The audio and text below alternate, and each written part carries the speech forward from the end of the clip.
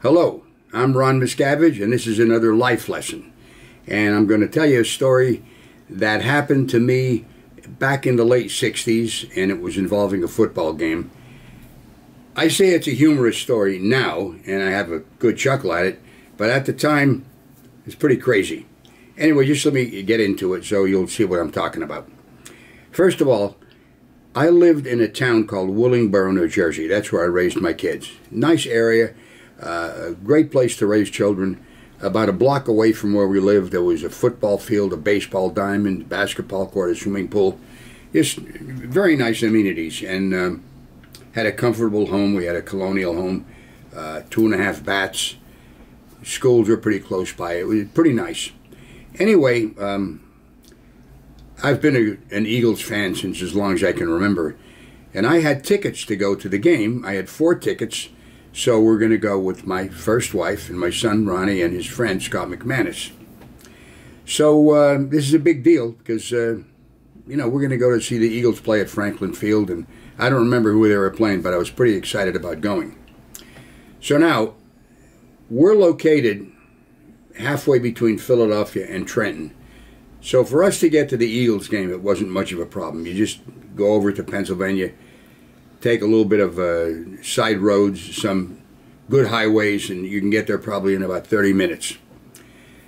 Now, my first wife was always late, and just one of the traits, not a big deal, but she could manage to get out of the house a little later than we're supposed to leave. Maybe she wanted to change her lipstick, whatever it was. It was happening. I thought, okay, we're a little bit late. We still got plenty of time. So we get in the car, and I had a gray BMW in those days. We're driving down to the game, and we get over to the Philadelphia, Pennsylvania side, and the traffic's starting to get jammed up, and I'm checking the time, and I'm thinking, man, we're going to be close. This is going to be a tough thing for us to make that kickoff. So we're getting closer and closer. Now we're in city streets, and I end up in a line of cars, and I can see a block away, there's a light. And this light favored the other cars. So the light would change to green, be on for about 20 seconds. And if you had a guy that was slow on the uptake, maybe only 2 cars could get out. Then it would turn red on the other side. I had it for a couple of minutes. And I'm thinking, I ain't going to make this goddamn kickoff if I don't do something. So here it is. I have my wife, I have my son and his friend in the car. I said, fuck it, man. I drove my car onto the sidewalk and drove up the sidewalk, not real fast, but fast enough, with my head out the window yelling, get off the sidewalk, and people yelling at me, you crazy son of a bitch, what are you doing? So I drove up to the end of the block where the light was, got onto the road, bypassed the light, went down to Franklin Field, got to the turnstile, gave him my tickets. I thought, we're going to make the kickoff. This is great. So we go up into the stands, go to our seats, and guess what? I have a fucking obstructed view. I'm sitting in back of a girder. I could not believe it. Well, let me tell you, nobody laughed because that would have been a very inappropriate thing to do at the time. But I will tell you, it's a good thing they didn't sell scotch at that game because I would have been driving home drunk and I would have probably gotten a drunken driving ticket. So now, I don't remember if they won or lost, but I do know this. After I just risked a lot driving on that sidewalk, getting to the game, and now I'm in back of a girder and I'm going to have to watch the game this way and that way. What's the lesson here?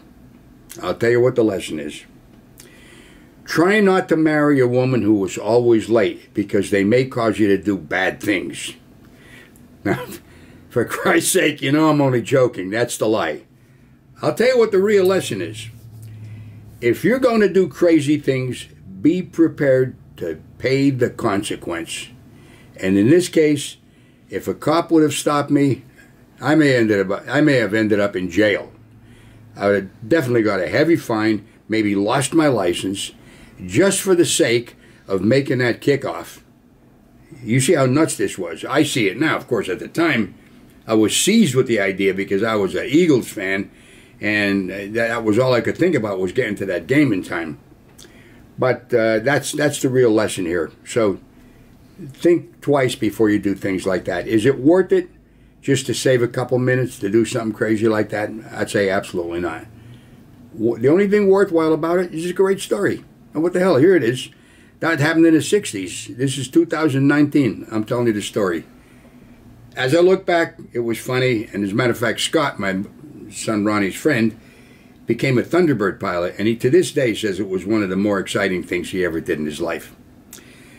So that's my lesson for today. And I'm glad you tuned in.